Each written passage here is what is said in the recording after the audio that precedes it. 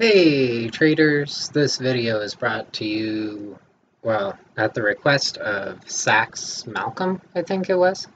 So what he asked is, how do you turn on hotkeys in Power Etrade? And so we're going to give you a little video. See the mouse, follow the cursor, boom, little gear thing. Every millennial knows it's always the little gear thing. Let me see here.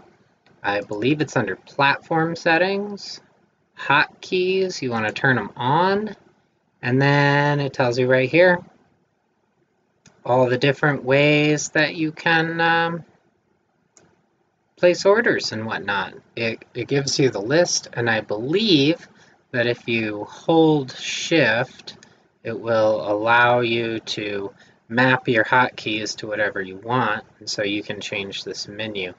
I'm going to go ahead and try that. I've never done this before, so we're exploring together. I'm just holding shift right now. Oh, here we go.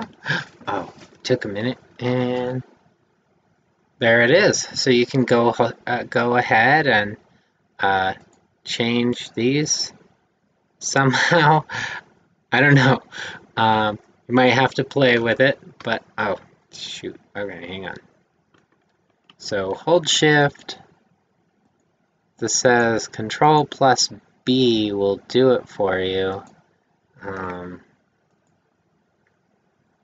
Let's say that I want Control X to do that. Didn't change anything. Okay. Well, I will have to explore that, and maybe I can make another video showing how to map the hotkeys. It's not really how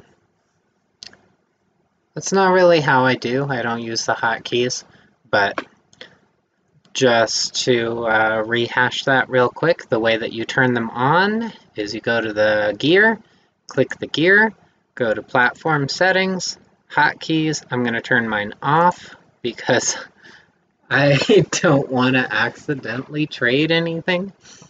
And it would be my luck. I'd be like trying to copy paste something and I'd wind up buying 10,000 shares of a stock that was turning around.